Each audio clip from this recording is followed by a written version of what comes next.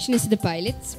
How does a pilot learn to navigate a plane, and how long did it take you, Captain, to fly your plane alone? It's a very complex system of routes made out by a centralized agency for all the aeroplanes which are flying all over the world. You have different inputs coming from different sensors which give it input to a computer which generates one route and comes to us on the screen in front of us in the cockpit. So navigation is not so much a problem. If you're flying through the water bodies, you'll not be able to locate any airports nearby. So that time, what precautions you take? Okay. Yes, it's an interesting question. It's what we call oceanic routes, where there are not many airports where to go nearby and land.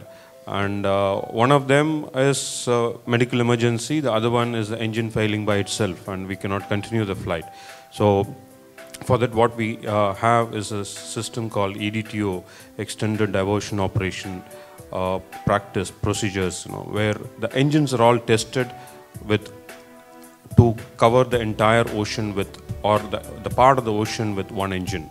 And there is very stringent and stiff requirements to pass through those tests. What kind of insurance we take for flight? You don't have to.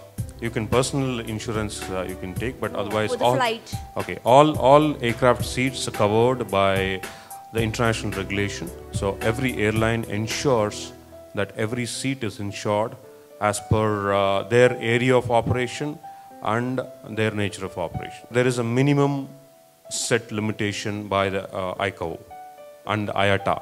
I have a question to the crew members. If a person or if the passenger has some medical problems, medical emergency, what is your role to help them? When we undergo our training, we were trained for first aid. Actually, we are actually a first aider.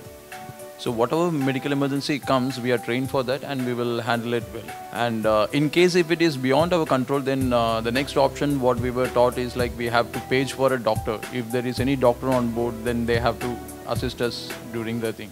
Even the doctors are not available, and if we still feel it is a critical thing, then we require medical attention immediately. Then we will inform the captain and we will decide to land into the nearest airport.